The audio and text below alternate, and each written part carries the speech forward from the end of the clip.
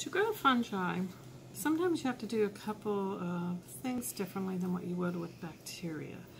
Number one, fungi prefer a more acidic environment, and so we often drop the pH down a bit.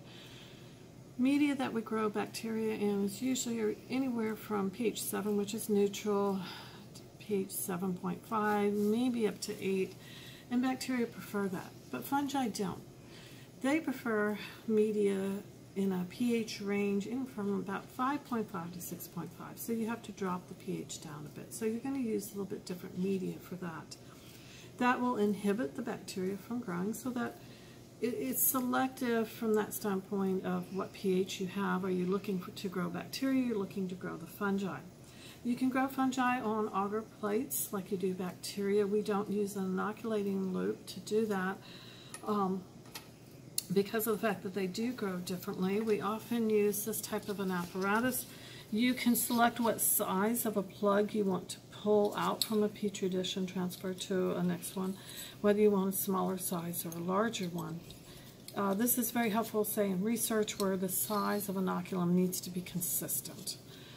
And you would just pull the plug from one plate with the growth and plop it on top of the next plate. Fungi in a broth medium are going to look different than bacteria. Bacteria, you know how when it's growing in a broth it turns very turbid or cloudy. Fungi don't do that. They tend to form little balls, but the liquid portion remains clear. And so that's just another difference between them. What I'm going to do is combine sort of food microbiology with fungi.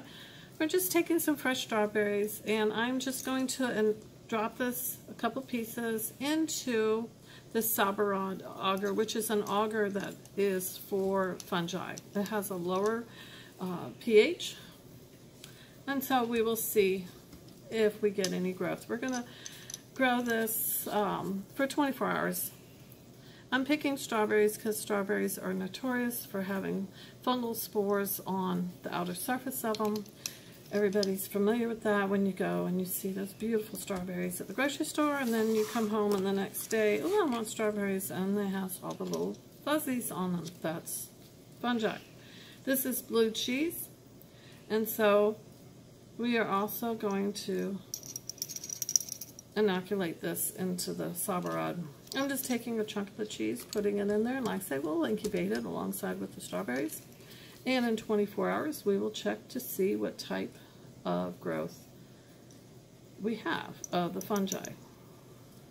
We could grow this on a solid medium or liquid, so we're trying the liquid medium. This is our Sabarod liquid broth with fungi, or to stimulate the growth of fungi. Remember, this has a lower pH, so it tends to inhibit the growth of bacteria.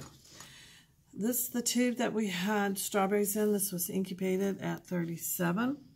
As you can see, the strawberries looked very good to the fungi. They're starting to grow in there. One thing about this, notice that the media itself is clear.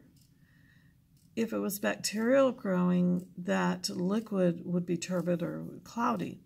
Fungi, when they are growing, they do not turn the surrounding medium cloudy at all. They're growing just on the source. And then we also had a blue cheese sample. Now, some fungi take longer than others to grow.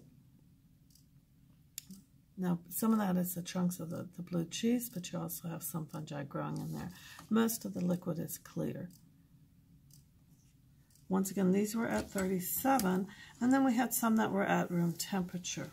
So once again, the strawberries, you can see, has extensive growth on the surface, but the media itself is clear. That's one way you can always use to distinguish, oh, do I have fungi growing in there, or is it bacterial? Look to see whether the liquid portion, is it clear or is it cloudy? And then the blue cheese at room temperature, you do have some growth starting there as well. Fungi typically will grow a little bit slower than the bacteria will. So sometimes you have to leave these. This is only about 24 hours of growth. You often would have to leave fungal media that you've inoculated a little bit longer to get extensive growth as compared to bacteria.